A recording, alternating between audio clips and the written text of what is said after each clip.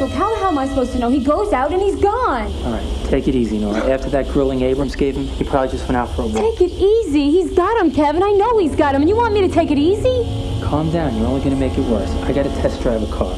I'll go out. I'll find him, okay? Just stay cool and don't panic. I'm coming with you. No. If I find him, I want to make it seem like an accident. If you're with me, he's going to wig out and we're never going to hear the end of it. Take this. What? Where'd you get this, Nora? I don't need this. Yes, you do. You don't know Brian. This is crazy.